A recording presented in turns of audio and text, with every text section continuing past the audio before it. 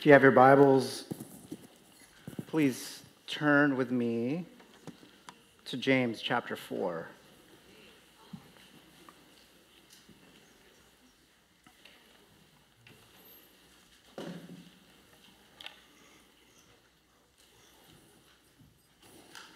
Starting in verse 1.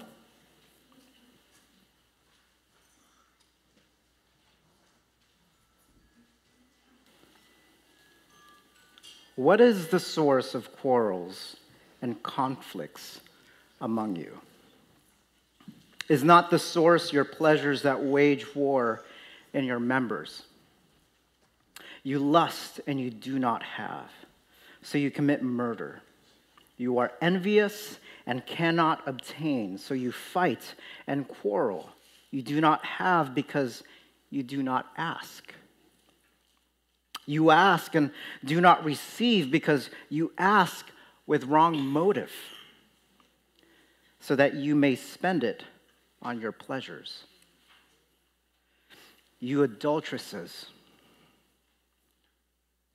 do you not know that the friendship with the world is hostility toward God?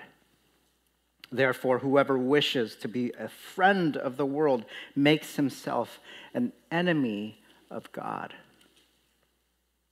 Or do you think that Scripture speaks to no purpose? He jealously desires the Spirit which he has made to dwell in us. But he gives a greater grace. Therefore, it says, God is opposed to the proud, but gives grace to the humble. Submit, therefore, to God. Resist the devil, and he will flee from you. Draw near to God, and he will draw near to you. Cleanse your hands, you sinners, and purify your hearts, you double-minded. Be miserable and mourn and weep. Let your laughter be turned into mourning and your joy to gloom. Humble yourselves in the presence of the Lord, and he will exalt you. Let's pray. Heavenly Father, I just thank you so much for this passage. Lord, you are drawing us so near to you.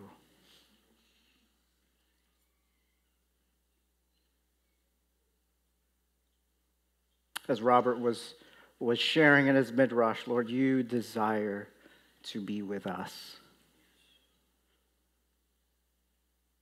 You desire for your Spirit to dwell in this fleshly temple.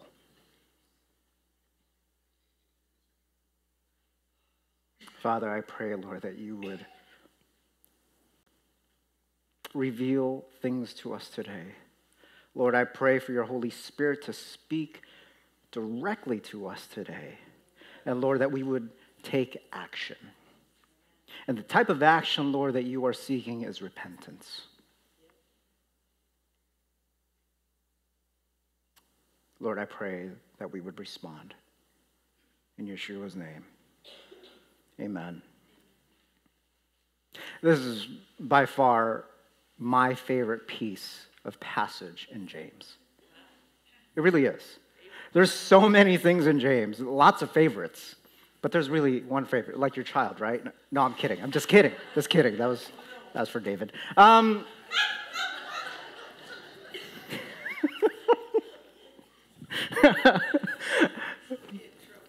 You've got lots of favorites, but one favorite. This is my one favorite. I've grown up with this piece of passage for a long, long time. And it was really special this week as I dove into it, how simple it really is. How simple in just that reading. I hope that it just hit you. Just the truth of it.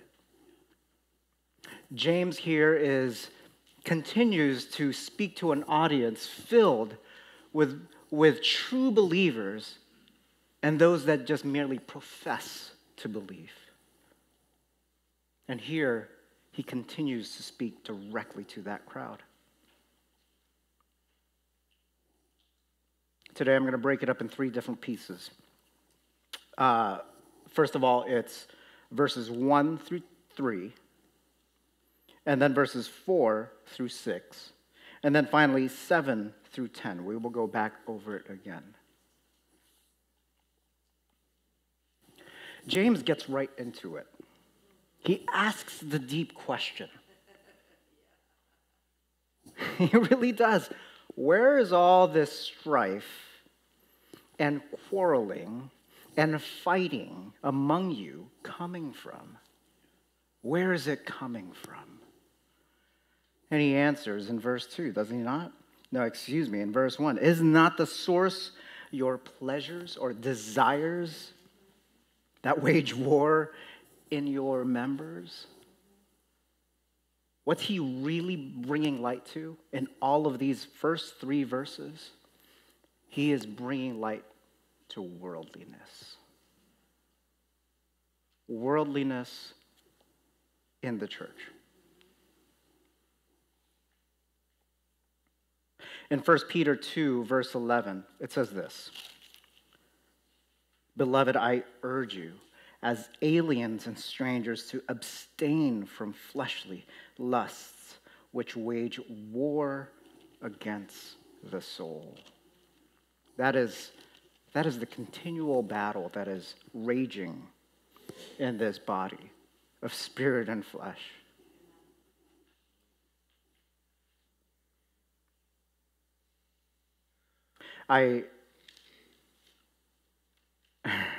It just happened yesterday. My kids are probably continue to teach me all kinds of things, all kinds of lessons. And from time to time, I get to share some of those lessons with you. Yesterday, it was in full display of, I had a daughter run in panic. And it says, Mom, I was eating. I was taking a lunch break. So she was pleading to Mom, we had a vote of who was going to be mayor, and a daughter won, and one of the small male children lost this election, and he was crying, right? Seems innocent enough. I mean, they were just playing, a town, and mayor of the town. Next thing I know it, she comes running back again. Mom. It turns out, little boy who was crying started his own city.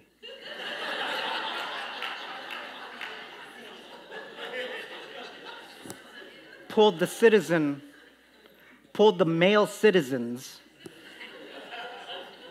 from the current city. And now they were starting a war.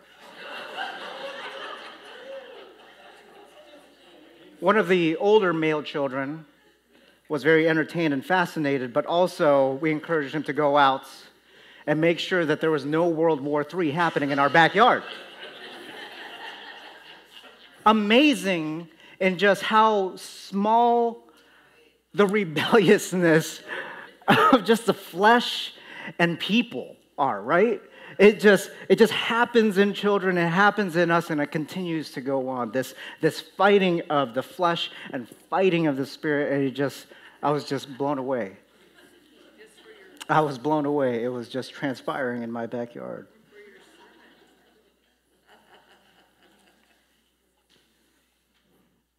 We see it in business, we see it in politics, we see it in society. I mean, I used to be in business, in a lot of facets of business, and it just breaks my heart to see how selfish and the fighting and the lying and the backstabbing and the smile, and yet they're not there for you. There was just no love. And you see that in business. You see it in politics. I mean, when was the last time we heard anything good in politics?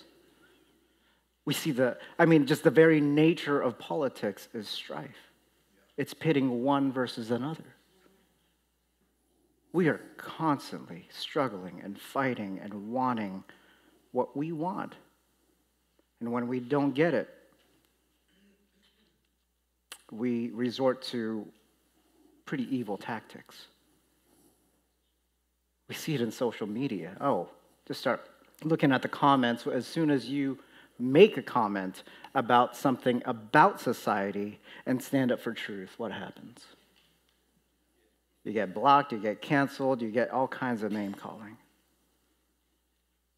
The tension has just risen. It's always been there. This struggle of truth versus struggle of the spirit and flesh in us, reflected in all kinds of ways. In commerce, in social media. But is this worldliness in the church? Is this worldliness in the church? And it is. And you can fill in the blanks. But that's what we have to guard ourselves against. This is the thing that just creeps in.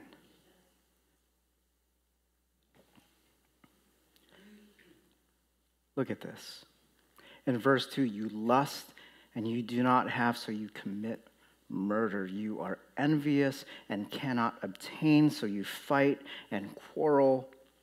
You do not have because you do not ask. And whenever we ask with the wrong motives.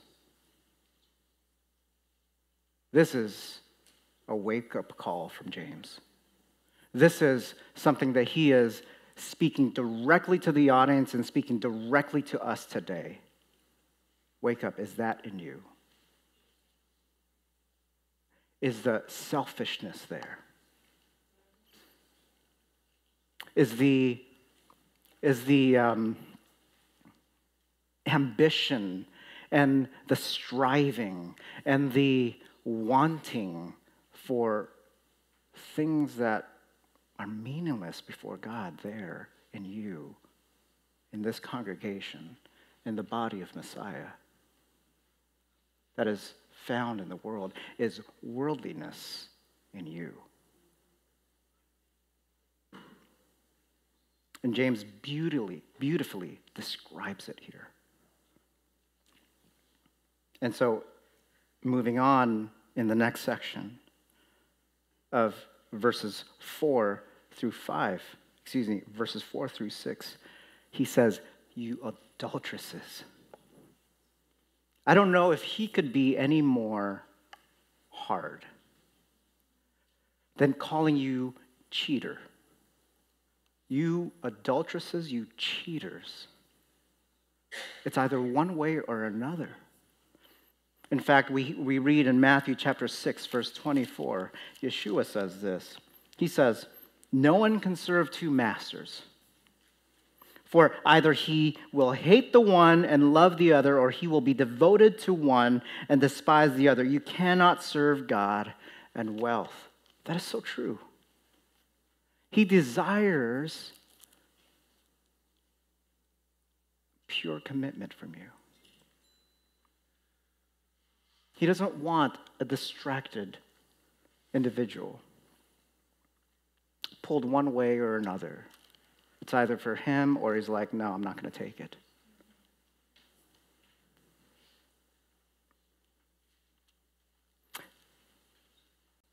In verse 5, he says, this is beautiful. Or do you think that the scripture speaks to no purpose? He jealously desires the Spirit which he has made to dwell in us. He desires that. Robert was just talking about that in his midrash. This body is made to be a temple of the living God. He desires that Spirit to dwell in us. Let's read some of those verses in 1 Corinthians chapter 6, verse 17 and 19.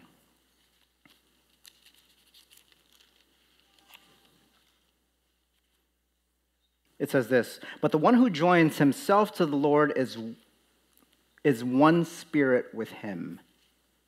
Flee immorality. Every other sin that a man commits is outside the body, but the immoral man sins against his own body. Or do you not know that your body is a temple of the Holy Spirit who is in you, whom you have from God, and that you are not your own?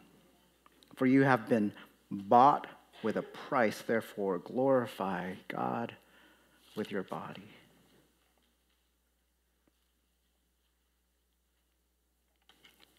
And finally, in 2 Corinthians 6:16, it says this,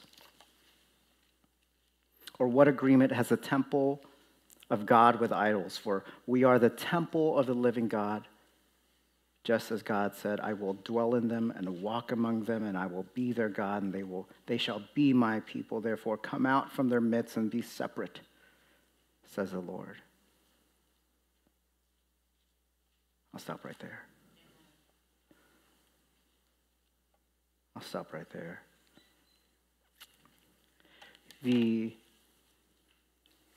James is pleading here. James is pleading that we have a seriousness, a serious look of worldliness in not only the congregation, but especially in you. And he's saying, are you a friend of God, or are you an enemy of God? Are you choosing him? Are you choosing to be filled with the Holy Spirit and having work through you, live through you? He desires that. And he says in the next verse, verse 6, he has more grace. He has so much grace. More grace than we can ever know. More grace than all of your mistakes. More grace than every single sin that you can put up.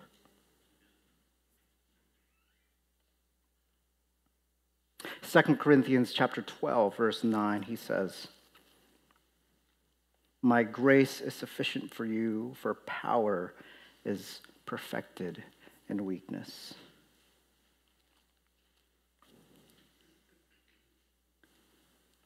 His grace overcomes this worldliness that creeps in. And all he's asking is that we address it. And so finally, in this second chunk right here, second chunk in verse 7 through 10, he says, therefore, submit therefore to God. Resist the devil, and he will flee from you.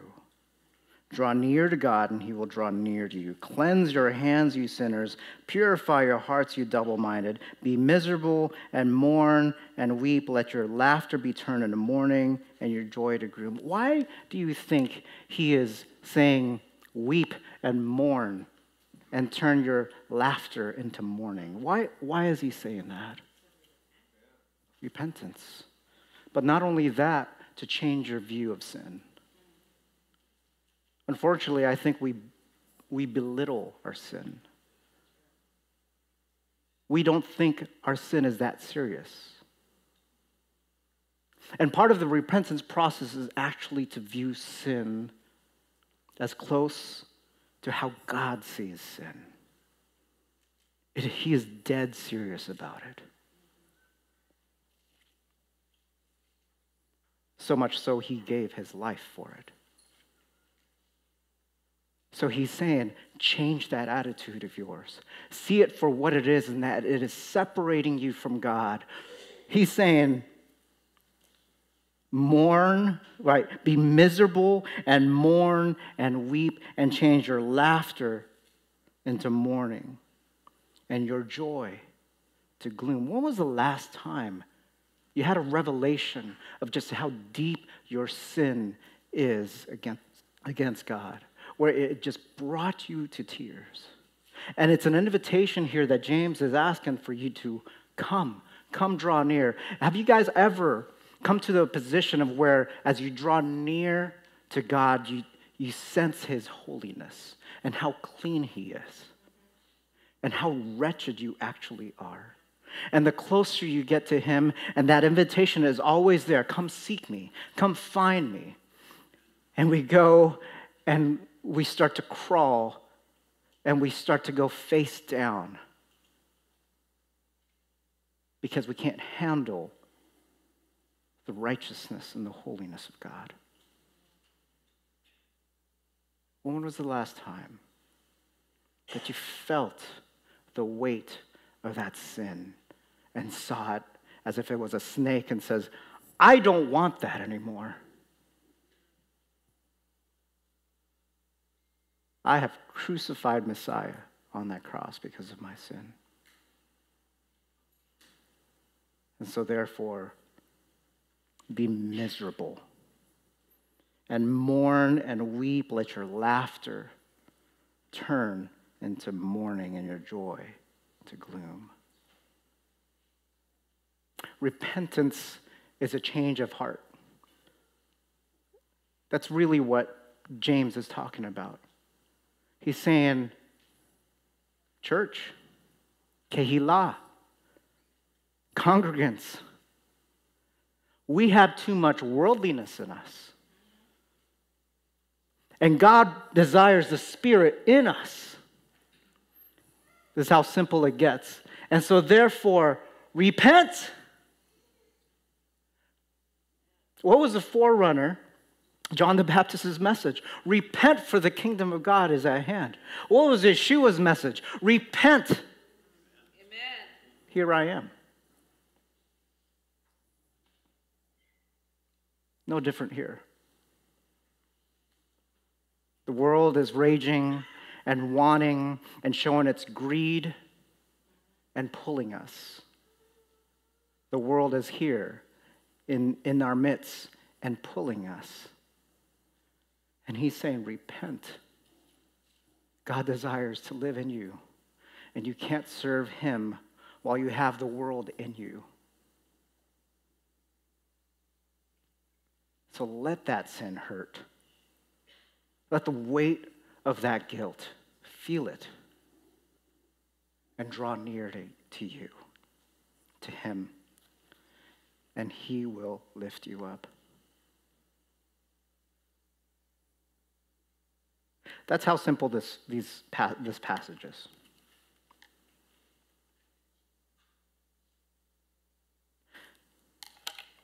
I had just 2-3 days ago, Junior. Some of you remember Junior. Married to Yillian, and they have 2 kids. Ruth and I forget the boy's name. He's playing drums now. Anyway, he called me, and we had recently met with him, connected with him kind of January 2nd or 3rd of this year, very recent. And he called me, and he gave me a testimony. And it was beautiful. That totally encapsulates this. And I'm going to share that with you. But throughout the whole thing, I was just crying for how beautiful and wonderful his repentance was. The revelation of truth, of sin, and that he has this confidence of moving forward and living for God. It was so moving. I was just weeping. I'm like, Junior, can I share this? He's like, please, share it. So I'm going to share it with you right now. About 6 years ago, he left here for a very lucrative job. And it was good. I mean, it benefited his family. Now he's got kind of this McMansion. I mean, we went over there and I was like, this thing is, how many bedrooms? How many bathrooms? Dude, how many kids you can't even fit everything here. I mean, it probably wouldn't fit my family. It was just that big. He was successful by every measure. They were doing well financially. But he was telling me when I got there, he was just revealing everything. He's saying, I'm miserable. He's like, a few months ago, I lost 15 pounds in just 30 days from just stress eating. And he didn't know why. And ever since he left, he says, I've been distant from my wife. I've been distant from my kids. And he told me that one time, he had to go to work, and his girl was saying, Ruth, his girl was telling him, Dad, don't go. We miss you. And he was just telling me, I told this little girl the adult thing. See this house? See the food on the table? See the car? I have to go to work so that you can have all this. And then he realized afterwards, what? He realized how terrible that was. He realized he was a slave to the pursuit of success. He wasn't really a greedy guy in terms of money, but that's what he was saying. I'm just relaying everything as best as I can over what he was saying. He's got a very thick Cuban accent, so I can't even mimic it. It's just so thick. He's such a good guy. But he was relaying all this. He was saying, it just broke his heart that he was neglecting his wife. He had no time for his kids, and he was a slave to success. What he really wanted, he was telling me, I wanted my name up there. I wanted to be known for something. And the expenses, came to realize after so many years, was that his kids were suffering. His wife was suffering. And he was suffering spiritually. He was disconnected from God. And so he called me. He's saying, Joey, I quit my job. I quit my job and took a job offer for less than half of what I was making. And I'm free. I'm free. I'm transformed. And he began to tell me over and over again, many different ways, how I repent. I don't want that anymore. And it wasn't the job or money. He was chasing after a name. He was chasing after success. He's like, I'm done with that. I was losing my family, I was losing myself, and I was losing my wife. He was transformed. He repented.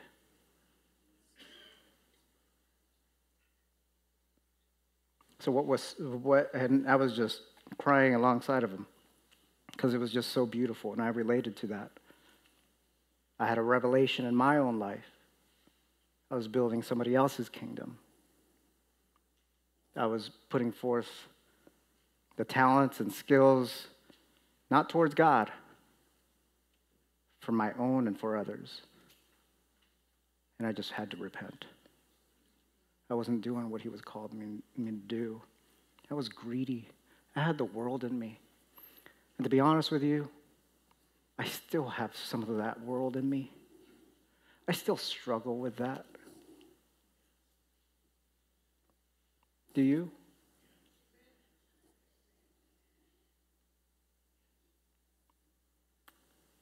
With Junior, it was so beautiful.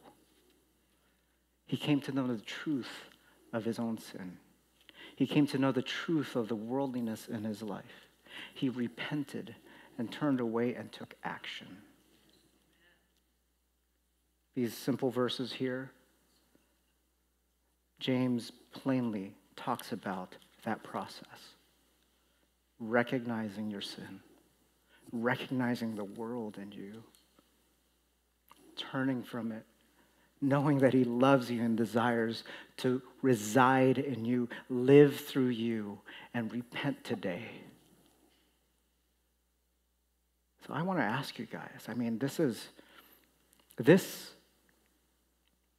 I have to continue clarifying because, again, we have world in the church and it affects all kinds of things, even our worship, even the sermons, even the teaching, even the way we relate to one another.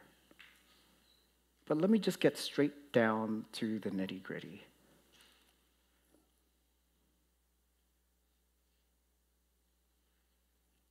When we come here, it is a worship service, and we celebrate and glorify God in singing and the truth, right? And we glorify and worship God through the word presented to you. But sometimes, like today, we glorify God, especially through action and repentance. Today is the day for salvation. Today is the day that for many of you, to repent of that worldliness, to repent of some of that stuff in the world that has creeped into your life. Church, we are living in the times where we cannot be double-minded anymore. We cannot be half the world loving it and half of it trying to love God. It doesn't work. It's never worked. And so he's telling you today, he's always told you, is your heart for me? As Robert was saying, do you love me? Will you obey me? If it is a yes, today is where we change our heart and repent. Today is the day where we seek forgiveness. Today is the day we come and mourn and wail and be broken before God. And it's ugly. It's an ugly process, and it's beautiful. Ugly because you're all in tears. Ugly because, well, it's shameful to many. But beautiful because you are drawing closer and closer to God and drawing near to his holiness and righteousness. And that's where he wants you, to be filled with his Spirit, to be filled with his love.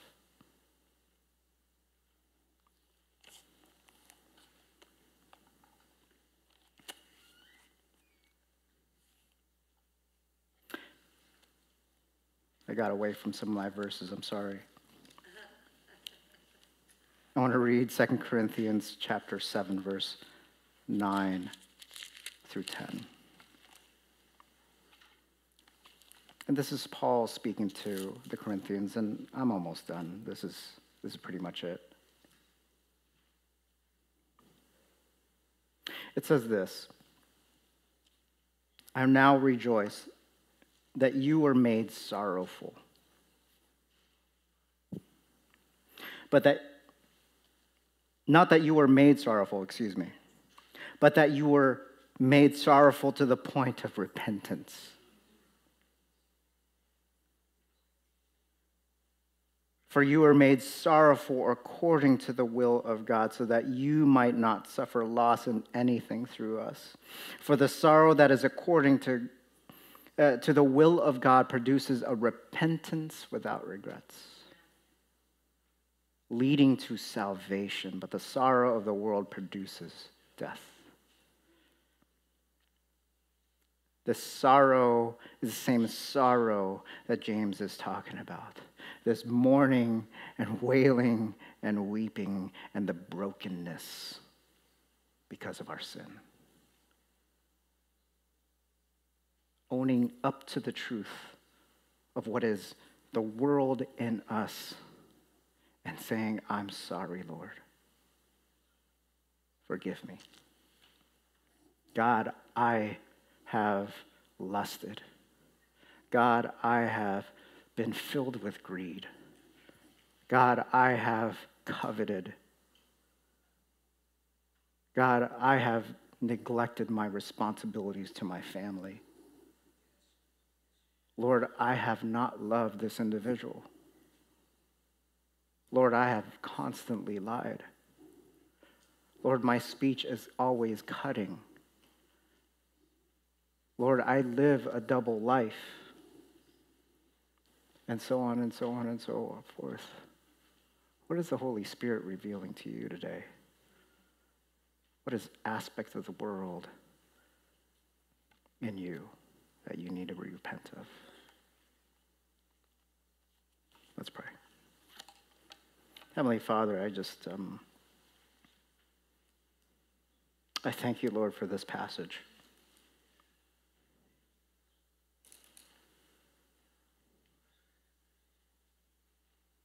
Lord, I pray, Lord, that as part of our worship today,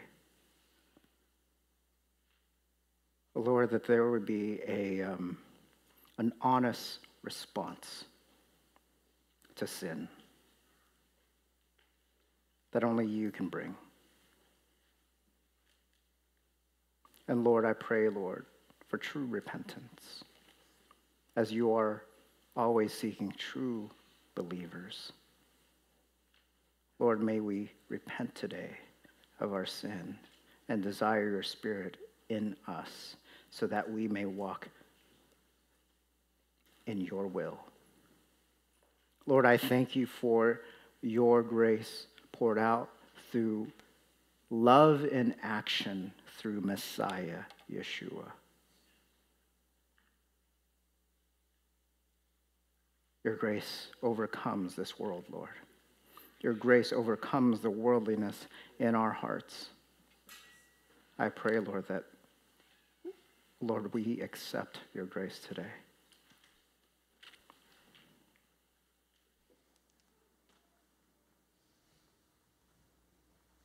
In Yeshua's name, amen.